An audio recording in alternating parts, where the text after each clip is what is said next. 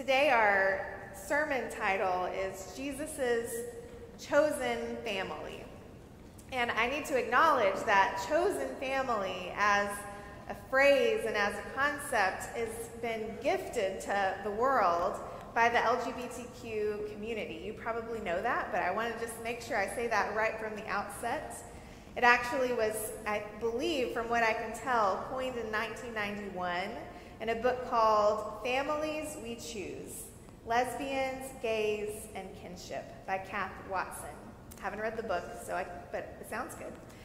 But that's where this comes from. And it comes from the LGBT community because of the prevalence of harmful relationships in biological families, right? Harmful and rejecting relationships. The Trevor Project did a survey in 2022, so not too long ago, that found that fewer than 1 in 3 trans and non-binary youth found their home to be gender affirming.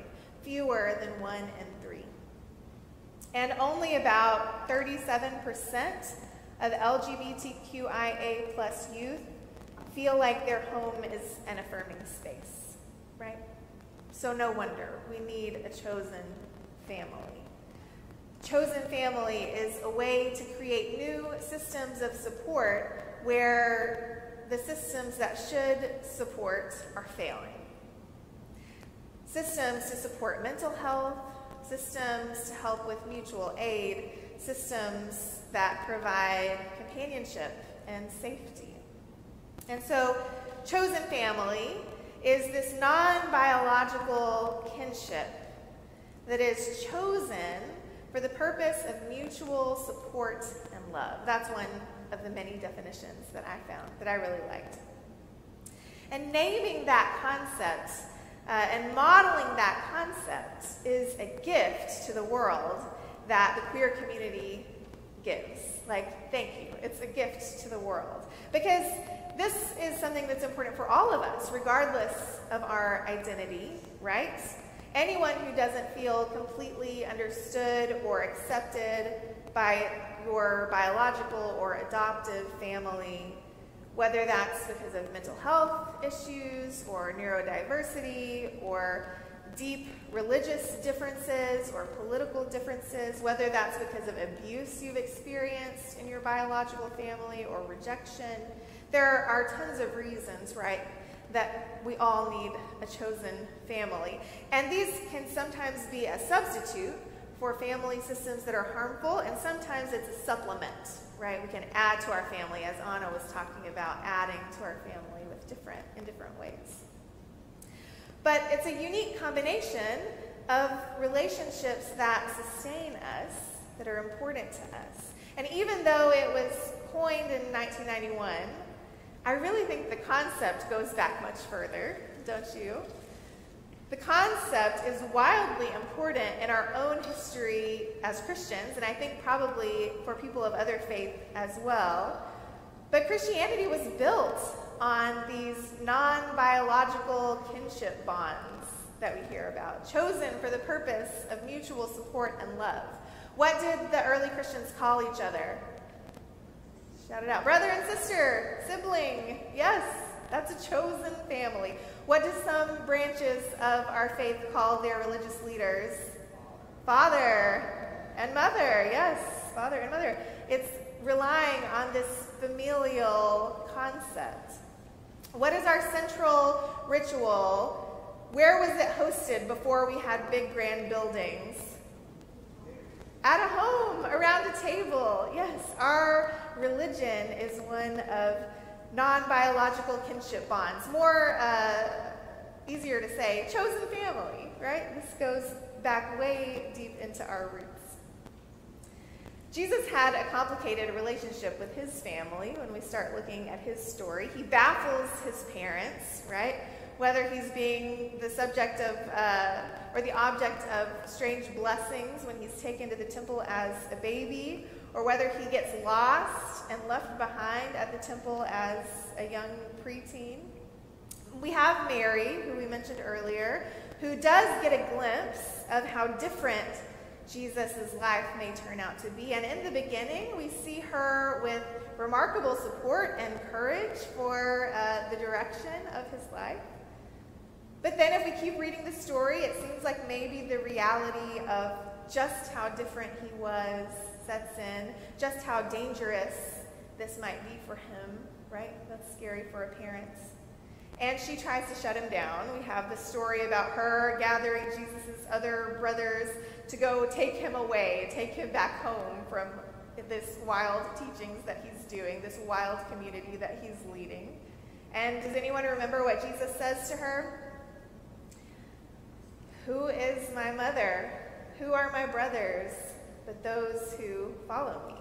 Right? So it's almost like he's saying these bonds with this chosen family are more important than those biological ties even. Joseph, we don't know where he's at. He's nowhere to be found after the beginning of the story. Maybe he died, or maybe he was not supportive of Jesus' mission. We don't know, but he is kind of erased, at least in the narrative that we have in our scripture. Mary, while her journey might be a little bit of a roller coaster, at least she's there, right? So that's good. We can stick with people, because in the end, she does come back around, right? She was in our scripture today, there, one of the last people with Jesus as he's on the cross. As her worst fears come true, she's there supporting him. And in that moment, Jesus looks at her and looks at his beloved disciple and solidifies his chosen family, right? Here is your son. Here is your mother. And immediately, the disciple takes Mary into his house. This chosen family is not just for personal survival, though it is for that, right? But it's also for a community that can grow, that can enfold others, and Jesus models that up to his very last breath. This support that enfolds us in mutual support and love. But Jesus' chosen family didn't start there at the cross in that very obvious moment, did it? He's been building it throughout his life and throughout his ministry. Those of you who are in the queer community give us such great models of the kind of community that Jesus was building then and continues to build now in our world. And yet, that same community that has so much in common with Jesus and those earliest followers is so often pushed to the side. You know how that happens. Rejected, erased by churches, by biblical interpreters, by religious leaders. And first of all, I just want to say I'm so sorry. We don't do that here. We try not to. We mess it up, and then we do better. I know that we can't know the inner lives of people from 2,000 years ago. We've said this every week in this Pride Month. We can't out anyone. We don't know gender identities or sexual orientations of biblical characters, and they didn't even have the same categories to work with that we have to work with now. But it's interesting to me that we only ever make that caveat when we're talking about these characters as queer, or possibly queer, right? We imagine these characters as hetero, cis characters all the time, right? But we don't say, well, we can't actually know what they felt or who they were. We just assume. So I think today what we want to do is exercise our holy imaginations, recognizing that we can't know, practice imagining, because cishet people like me do this all the time, so you all get to do it too. It's only fair. Last week Lily preached and she challenged us to go through the week flipping our assumptions of everyone we met. She challenged us to assume that everyone is queer unless we were told otherwise. Did anybody try it? Anybody? Yeah, okay, good. Some interesting brain transformations happening, I hope. If you didn't try it, it's not too late. You can try it now. But in honor of Pride Month, and in honor of all of you who model for the world what chosen family looks like, I want us to do the same thing with our scripture today. You have permission, not that you need it from me, but you have permission to flip your assumptions and to find yourself to find your neighbor in Scripture, where maybe you haven't before, but to find yourself just as you are, okay? When we look at Jesus' life and his chosen family through a queer perspective, assuming that everyone is somewhere in the LGBTQIA+ spectrum, what do we see? I'm not even going to do the hard work. I'm just going to tell you the facts, and you guys use your holy imaginations to see these in a different light, okay? So let's start with Jesus, right? Jesus is a man who chooses not to marry, very countercultural decision for him. He chooses not to have a family. He travels around with a group of male admirers, one of whom is his favorite. He's nicknamed the beloved disciple, the disciple that Jesus loved. We met him today in our text, but that's not the only time he shows up. We found him before that in the Lord's Supper in John 13. The beloved disciple is reclining in Jesus' bosom, is what the phrase says. He's laying on his chest. This is the most intimate position that you can think of in the Greco-Roman world, where they're so close at the Lord's Supper that they can whisper together, Jesus and the beloved disciple, about the others. Do a little gossip session, right? Peter has the beloved disciple ask Jesus who's going to betray him, and so they have this little side conversation, the one that dips it in the bread. You remember, right? The beloved disciple is laying in his bosom. Later, after Jesus has died, and then the disciples hear about the empty tomb that the women have found, the beloved disciple, along with Peter, are the first ones to take off running. He's the first one there.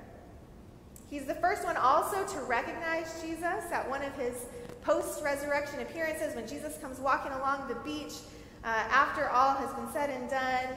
He sees him and knows him. Look, it's the Lord, the beloved disciple says, John 21. He follows Peter and Jesus while they're having a conversation. The beloved disciple tags along.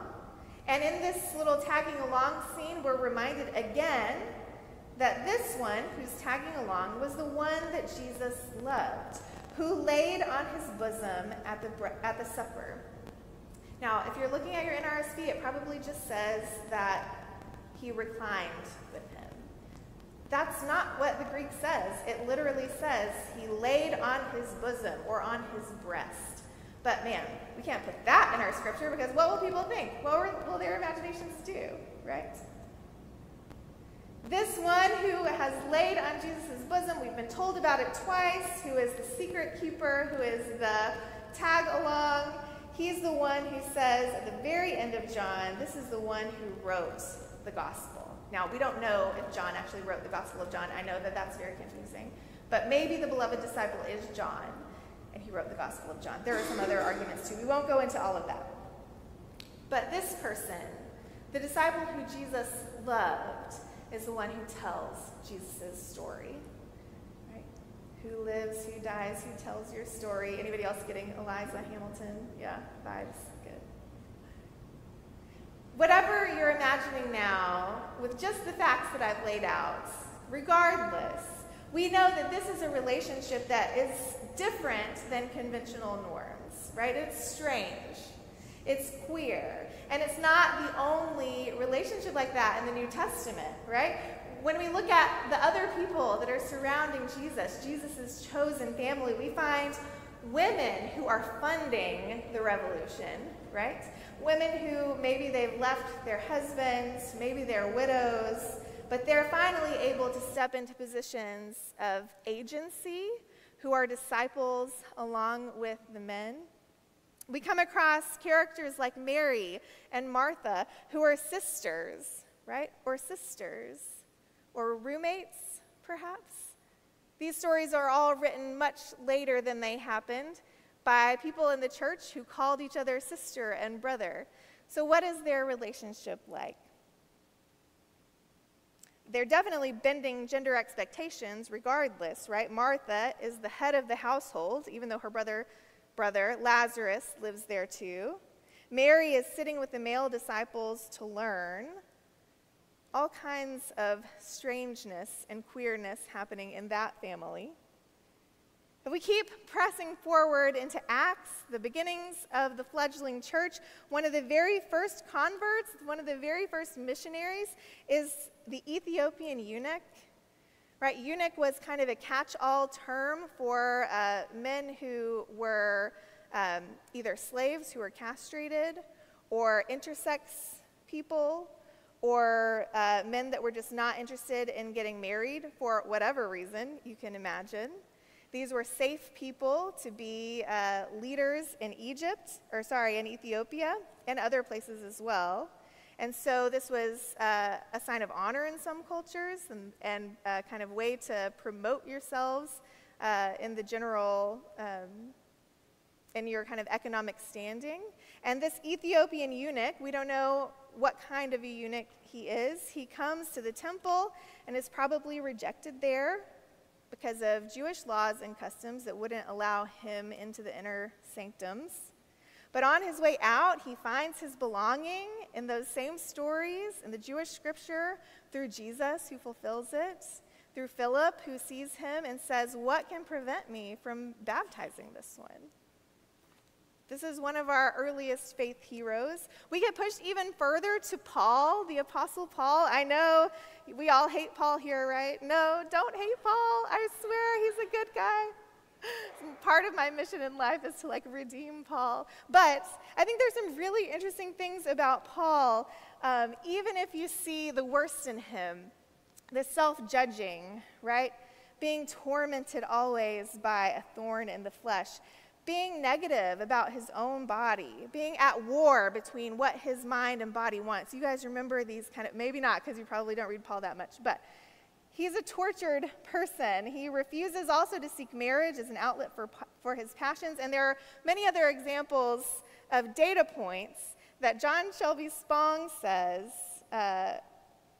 what he says is, nothing else accounts for this data as well as the possibility that Paul was a rigidly controlled gay male. Again, we don't know, but if you can see Paul with that imagination, does that give you some more compassion for him? Can we see maybe where he's coming from in his culture a little bit better? He talks about God, and he talks about his role as a pastor with feminine metaphors. I am in the pains of childbirth until Christ is formed in you, he says in Galatians 4. Just as a nursing mother cares for her children, so we care for you, he says in 1 Thessalonians. He doesn't marry that we know of, but he's always traveling with a partner, right? In his conversion experience, he realizes that God loved him as he was. Jesus appears to Paul as he was.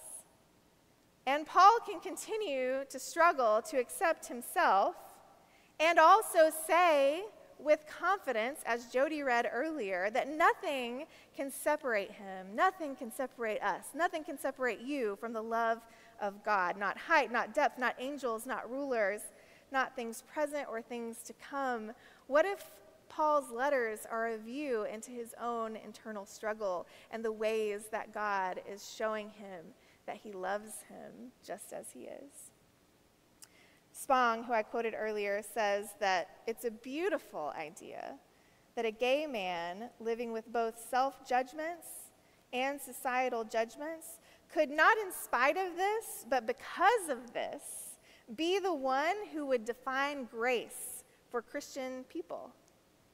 Be the one who would show us what conditional love is. We could go on. We could go on in other biblical stories. We could go on in the lives of Christian saints from the early centuries until now. It's like Lily's Subaru illustration last week, where once you start looking for it, you see them everywhere. Right? It's the same thing. If you start looking for queer folks, or possibly queer folks in Scripture and in church history, you're going to see them everywhere. Thanks be to God. There are so many examples of relationships that go against the societal norms of gender, of sexuality, of race, of religion even. There are so many examples of a love that is strange, that is queer, that is beautiful.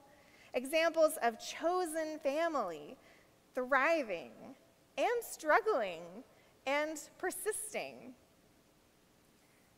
Yes, there are many things that we can't actually know, so we're just using our imaginations here. There's so much we can't know and we wish that we could.